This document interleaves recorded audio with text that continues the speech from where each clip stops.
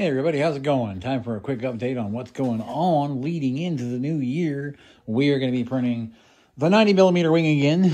We have all the components here. Everything is still in good condition. So I have no problems with this motor. We've tested it. I'm going to use the cart and the wheels because I want to put those on the new ones because I have the, well, I'm not going to use the cart. I'm going to use the wheels and the screws and the bearing setup that I have because that's actually functioning well. My spacer's still good, so we don't need to worry about reprinting those, and it's all in black PETG anyway, so perfect. Receiver's still here, wires are here. If not, I have plenty more wires in the drawer. I think it's this. Yeah, I got a stack of extensions right here I got to go through.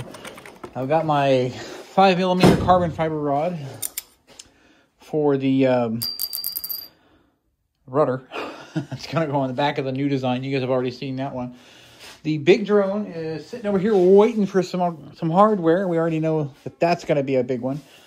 But we want to get that wing reprinted. It's going to be in black PETG.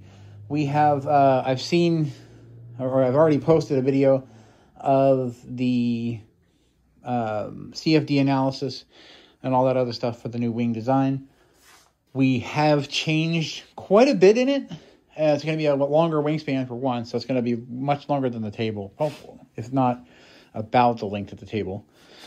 So that's good. Then after we get everything put back together, we're going to epoxy, coat everything. I even thought about doing some like drag mark with red and yellow to give us some fire on the wings or something like that. You know how you do the string dragging? I don't know. I've never done it before. I'll have to watch a video. But we have everything we need. So we got our Fly Sky radio, we have our receiver, we have our LED controller that plugs straight into the receiver for power. We do have another set of those lights, so those are really nice lights to use if you want to do some accent lighting on your plane. Other than that, we have just about everything ready to go. Battery chargers over here. Motor is coming in for this. We'll get this in the air. This will be tested soon. It's definitely going to be a monster.